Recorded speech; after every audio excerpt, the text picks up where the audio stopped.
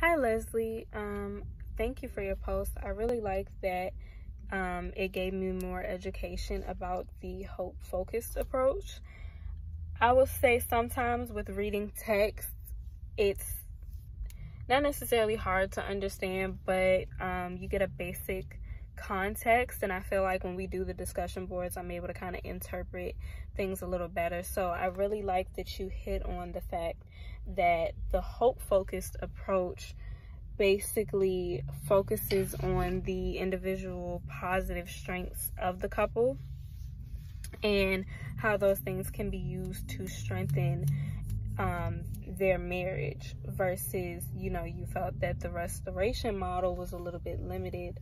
I personally overall felt like the restoration model is a little bit more helpful just because I feel like it gives more practical things that can be implemented, more techniques and more background that's very much helpful to the counselor.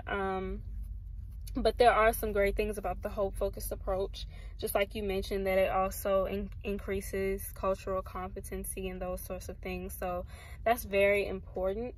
I really do feel like both can be helpful. I just kind of figured that the restoration model was a little more practical, but I can definitely see why, you chose the hope-focused approach.